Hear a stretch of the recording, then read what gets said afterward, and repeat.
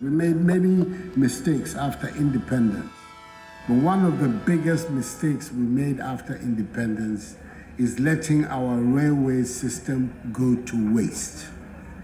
That is why when I came to office in 2017, I said everything that was possible to be done to revive the railway system in our country, I am going to do it.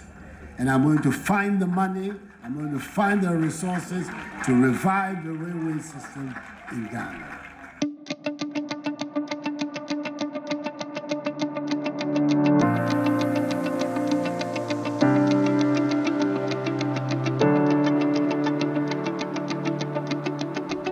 The Western Railway Line reaches from Takoradi to Kumasi, with a branch line from Dunkwa to Awaso, used to be the major route for the transportation of major minerals and other bulk commodities like manganese, bauxite, cocoa, timber, cement, petroleum products, among others.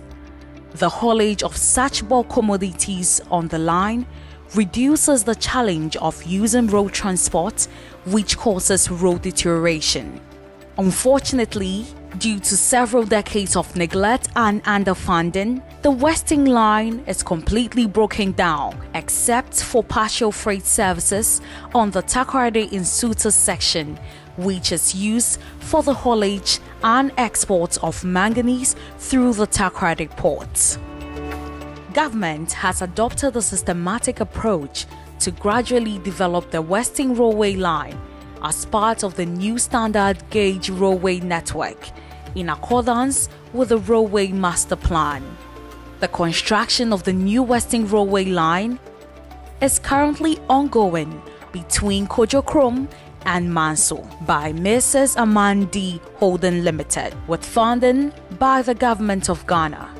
The project involves the construction of a single line with a route length of 22 kilometers. It also includes the construction of a major railway bridge at Esiem, spanning about 320 meters, as well as 50 culverts along the route. The line, when completed, is expected to boost the haulage capacity of the Ghana Railway Company Limited for the transportation of minerals from the mines to the port of Takoradi for export.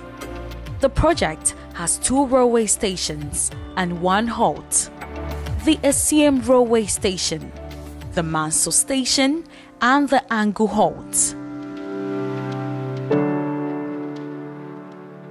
In July 2022, His Excellency President Akufo-Addo cut sod at Manso in the Western region to mark the commencement of construction works on the Takoradi port, Manso to Huni Valley section, as part of the continuation of the Western Railway Line Development Project. This section of the line covers a distance of about 78 kilometers and is being financed under a credit facility secured by government from the Deutsche Bank of Sweden. The scope of works for the project include the construction of approximately 70 kilometers of single-track standard gauge railway line from Manso to Huni Valley, with connectivity to the Nsuta manganese mine. The construction of 8 railway stations at Amantin, Benso, Iswaso, Bonsire, Nsuta, Takwa, Bompieso, and Huni Valley. The construction of 10 kilometers of loop lines and double lines at the stations to improve availability of the line for express trains and give priority to passengers over cargo trains during operations.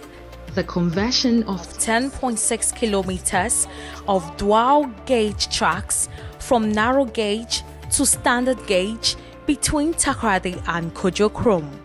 The construction of approximately 8 kilometers of a new standard gauge railway line from the Takoradi station to the Takoradi port in order to have a continuous standard gauge connection from the port to the Nsuta manganese mines and other mines to facilitate the efficient haulage of minerals.